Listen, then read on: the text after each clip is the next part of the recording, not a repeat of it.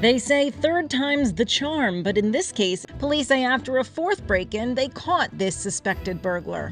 Police say he repeatedly broke into this Myrtle Beach, South Carolina restaurant and stole its safe with the cash in it. Other businesses in the area say they were hit too. But at this point, we're like, we've got to do something. After 3 break-ins, we had to come up with an idea to at least help the police find this guy.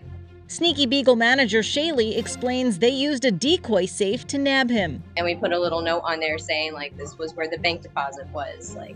Money's in here. We had a little stuffed animal, put the AirTag in the stuffed animal. And then once we got the alarm that we had been broken into, the owner, he could ping where the AirTag was and pretty much led police right to him. That's a pretty creative idea, to put an AirTag in a stuffed animal in a fake safe for him to take off. So, in a way we helped catch him so that other restaurants weren't being broken into either. But it was a very creative idea. What was your reaction when police got him? Very excited.